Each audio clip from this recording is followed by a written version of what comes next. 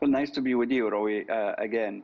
Uh, I'm not surprised that Mr. Netanyahu still insists on doing this. There are a number of domestic Israeli political reasons for him to show that he is dealing with this in a strong way. But unfortunately, the entire narrative is misleading in many ways. I mean, let's remember that what happened to ignite this, it was the forceful removal of people in one of the immediate neighborhoods of Al-Aqsa Mosque.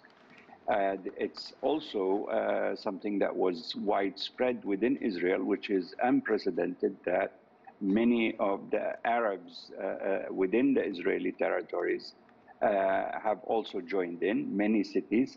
Then, unfortunately, Israel was able to focus attention on the attacks from Gaza and turn the narrative from an internal revolt by the Arab population into a confrontation with Hamas. What I expect to happen is that always happens. After killing hundreds of Palestinians in Gaza, I mean, your numbers just showed that close to 200 Palestinians have died so far, while 10 people died in Israel. That shows you the balance of power here. Is that the international community or the United States will convince Israel to stop, but only after it achieves its objectives.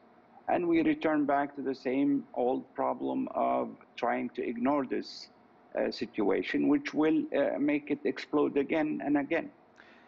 Given what we've heard from the UN Security Council, what power does it have to press Israel, and even more so to press Hamas, which is not a state actor, not a party to the UN? Nothing. The UN has issued close to 100 resolutions in trying to influence Israel, in trying to return back to the basis of international law, where Israel must return to the territories before 67 to stop it from all kinds of acts. But Israel has always defied that and never accepted any of these resolutions.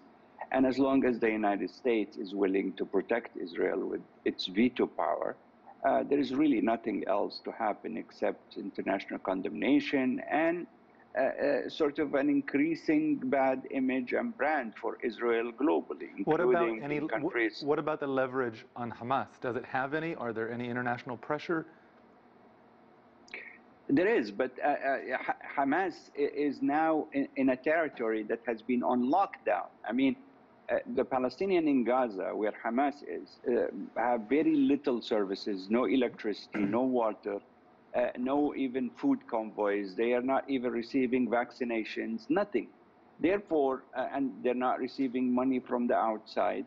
They are totally isolated, except and completely dependent on the Israeli, what Israel allows in and out. So I'm not sure anybody has any power on Hamas, because they're not dependent on anybody anymore. Does Hamas emerge from all of this emboldened or weakened? Yes, I think emboldened. I think it also judging by the sympathies across the region and the world. The mistake by the Israeli authorities was to try to do something on Al-Aqsa Mosque, which turned this conflict to something beyond Palestinian issue. Al-Aqsa Mosque is not only important to Palestinians and Arabs, but it is important to Muslims around the world. And it focused attention of the entire Islamic world on what's happening. It's not just simply another round of conflicts with Hamas.